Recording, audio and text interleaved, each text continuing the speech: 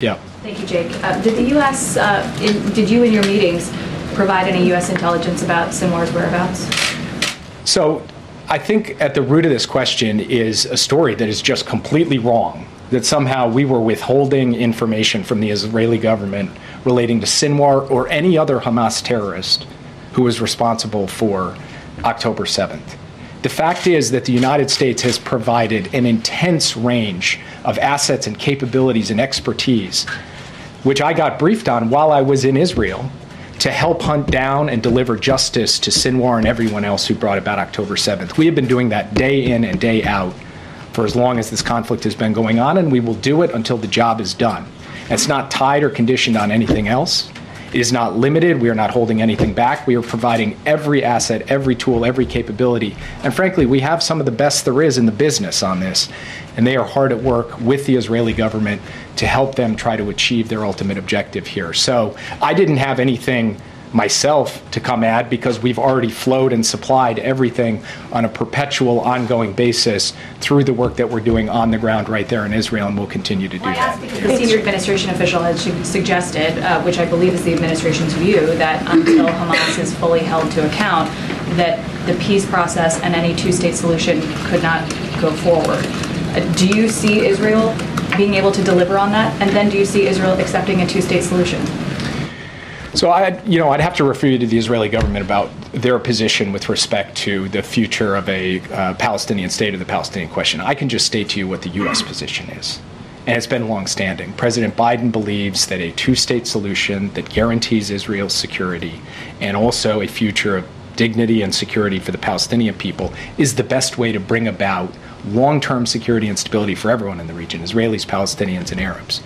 And he has talked about a regional vision of Israel actually being integrated with all of the moderate Arab states in an architecture that can deliver regional stability. And I was in Saudi Arabia talking to the Crown Prince about that exact vision this weekend, and you saw public statements from him about what is possible if Israel moves down that path. So that's a conversation we'll continue to have with the Israeli government. In the meantime, what we will do is work to ensure the enduring defeat of Hamas, and a day after in Gaza that involves governance and security not provided by Hamas but by an alternative that ultimately gets us on a credible pathway to that two-state solution that President Biden has talked about. Yeah.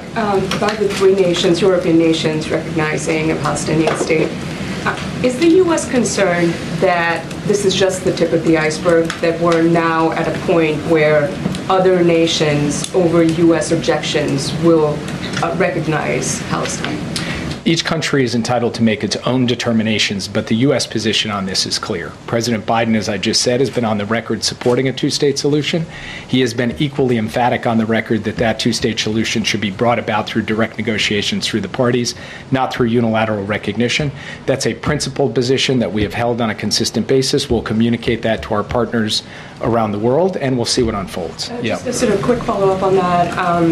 How concerned are you about Israel's growing sort of diplomatic isolation, and do you view it that way? And what does this also mean for any deal, any Saudi deal to recognize Israel going forward? I mean, does this diminish the chances of that? I think it's a fair question. As a country that stands strong in defense of Israel in international forums like the United Nations, we certainly have seen a growing chorus of voices, including voices that had previously been in support of Israel, drift in another direction. That is of concern to us because we do not believe that that contributes to Israel's long-term security or vitality.